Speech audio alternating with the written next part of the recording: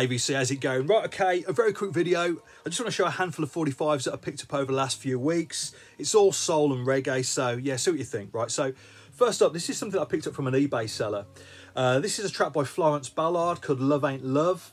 Now, Florence Ballard obviously was an original member of the Supremes, but she was kicked out of the group, I think about 1967.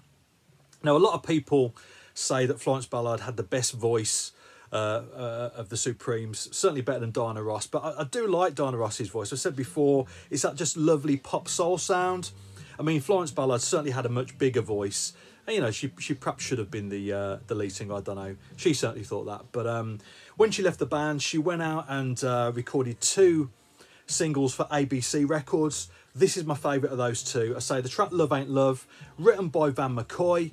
Obviously, he was a great producer and songwriter. He went on to record and release tracks under his own name. Stuff like The Hustle, great disco tunes.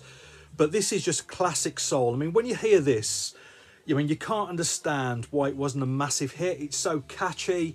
I say a great vocal. I say I don't need a drop on it, so what you think?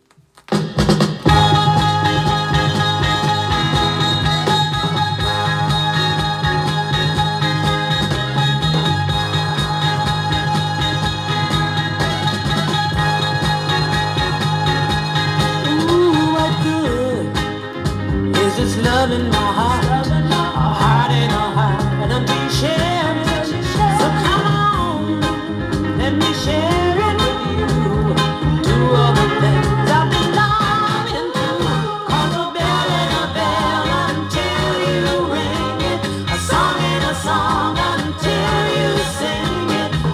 And baby, life ain't life until you live it. And love ain't love until you give it. Right, okay, so a couple of weeks ago, a local record shop, got about 3,000 records in, and the owner asked me just to pop in and just have a look to see if there's anything of interest in there. Yeah, it was really good fun, and very kindly he gave me a handful of records for my troubles, of which this was one. I mean, not an expensive record, but something you don't see every day. This is Pigmeat Markham with the track Pig's Popcorn.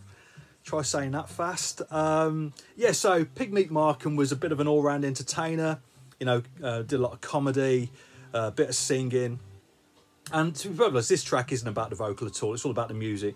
A brilliant drum sound, just a big fat drum sound. Yeah, see what you think. But I think this is, yeah, this is a cracking mid-60s tune.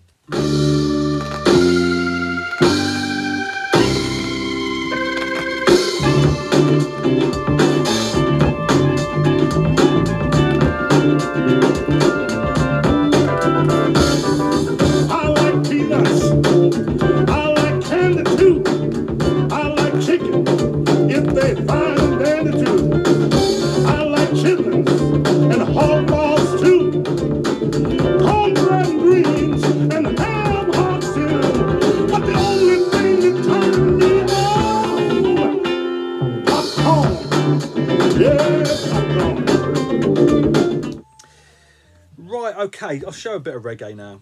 Right, so this is Stranger Cole with If We Should Ever Meet on the Unity label. I think I paid about $5 for this. It's a little bit rough, but a great tune. I mean, when I hear this, I mean, this is the sort of sound that got me into reggae, that classic rock steady sound. I mean, just listen to this. The whole thing is sung in harmony, and it's just gorgeous. You've got this horn line that keeps coming back into the tune. Yeah, an absolutely perfect example of rock steady. The other track, Bangarang, is also a really nice tune as well. So yeah, that's Lester Sterling and Stranger Cole. But this for me is the main tune on it. But yeah, see what you think.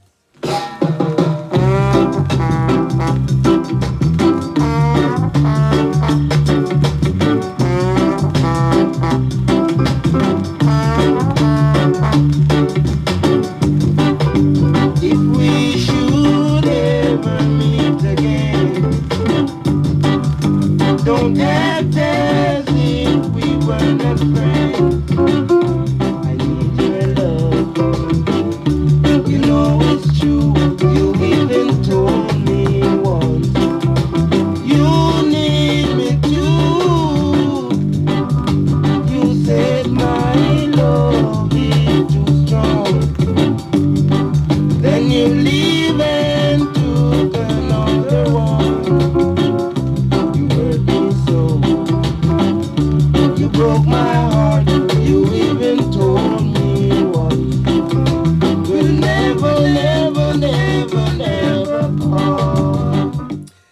Right, okay. Now this is something that I picked up a few days ago.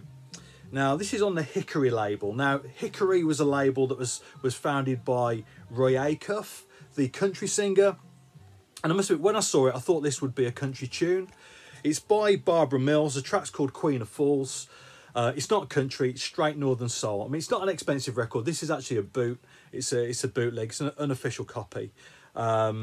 But still, sounds great, and it is just classic Northern Soul. There's some nice clips on YouTube, actually, of people dancing to this, doing that sort of, you know, that classic Northern Soul dance. But, yeah, lovely stuff. And again, I'll do a clip on that.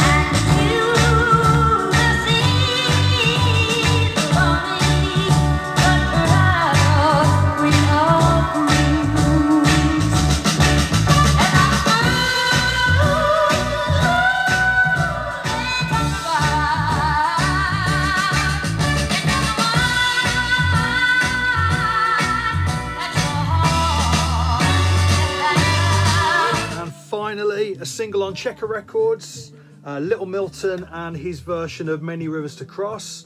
Obviously the Jimmy Cliff tune. Now the original is just a stone cold classic, but this is a really nice version. There's been lots of covers of it over the years. I think I probably first heard the UB40 version from the early 80s, but Harry Nilsson did a nice version of it as well.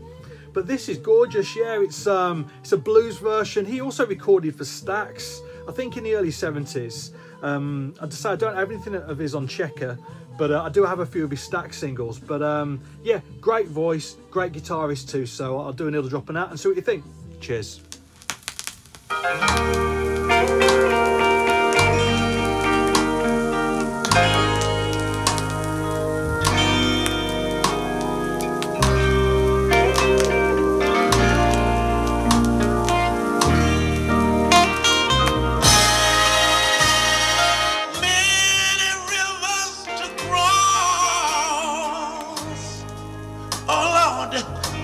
But I can't seem to find my way over.